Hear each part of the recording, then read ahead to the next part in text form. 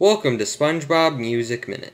Today, we'll be going in-depth into the track Drama Link D, and we'll do it all within 60 seconds. Drama Link D is an associated production music track composed by Hubert Clifford.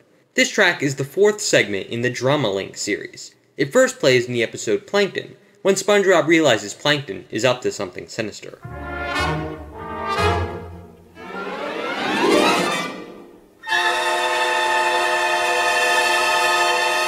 It would only play 3 more times in the pre-movie era, whereas it started to play more often after the film and has played regularly since then.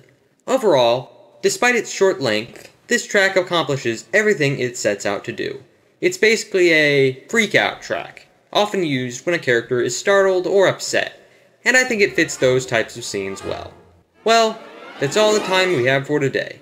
Until next time, thanks for listening to SpongeBob Music Minute.